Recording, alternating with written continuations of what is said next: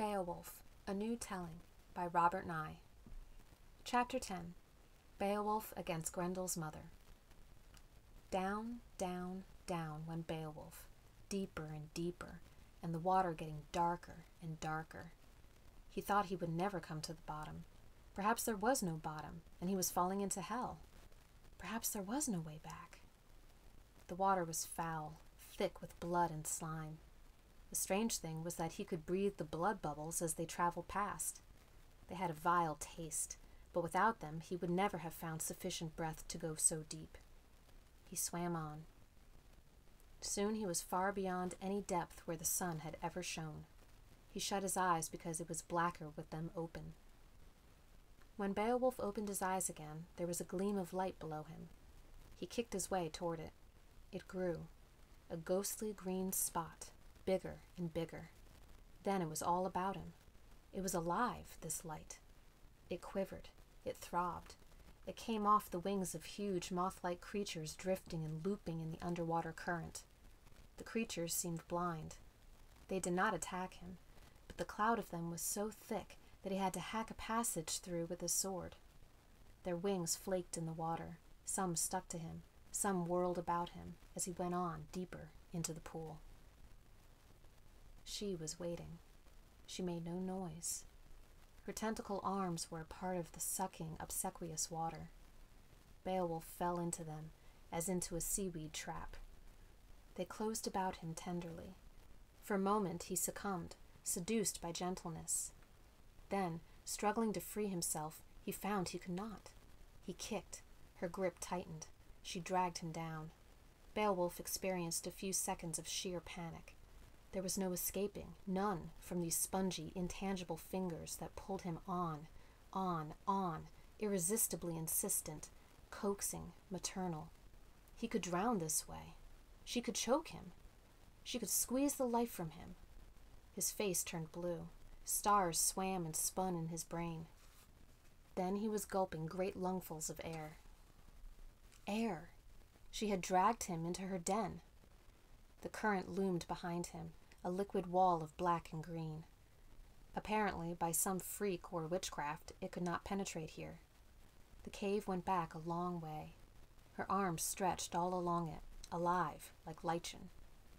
Slowly, she began to draw him down into the heart of the cave. Beowulf snatched at his sword. Its jewels were sticky from her vile embrace. It was difficult to hold. The hilt slipped in his hand. Nevertheless, he managed to swing at the tentacles that gripped him. The blade bounced off. Her skin was too tough and scaly. He threw the sword away. It clattered against the wall. He could hear her laughter, soft, malevolent, bloodthirsty. He tried to get a grip on the rock floor, drag his heels, dig in with his toes, anything, but it was no good, no use. She kept on drawing him down into the dark, sucking at his skin, making kissing and swallowing noises, her arms winding and unwinding about him like sinewy, swollen snakes. Beowulf screamed with fright, and the scream saved him. It brought him to his senses. It reminded him what he must do if he was not to be destroyed. He stopped shaking. He ceased his struggling. He let himself go dead in her clammy grasp. Grendel's mother did not laugh now. She pulled him on more urgently. Some of his quiet strength communicated itself to her terrible touch, and she sensed danger. But just what that danger was, and the doom it held in store for her, she did not know, until Beowulf began to speak, easily, boldly, in a voice that made the whole cave ring. Beowulf said, "I am Beowulf, son of Ecgtheow. I am Beowulf, the one sun-seeker. I am Beowulf, who killed Grendel. I did not fear the child of Cain. No more do I now fear you, who were once Cain's bride. No, nor would I fear the hideous Cain himself, if he had not been punished with lightning for the deed he did with you. Listen, she-evil, and I will tell you why this heart does not blush or blanch at the wicked worst you can do. It is because I, Beowulf, know myself. It is because I hold a Cain in me, but do not let him out. That man is truly brave, who, feeling fear, yet puts his fear to use and plucks new courage from the fear itself. That man is truly good, who knows his own dark places. Grendel's mother still dragged him down, but more slowly now, much more slowly. Her arms were losing power over him. She could feel her magic going.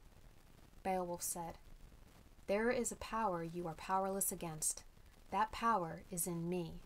You see it shining in the golden collar about my neck. You feel it creeping through your flesh, leaving you numb and cold. You think you hold me, she-evil, but in truth, I hold you."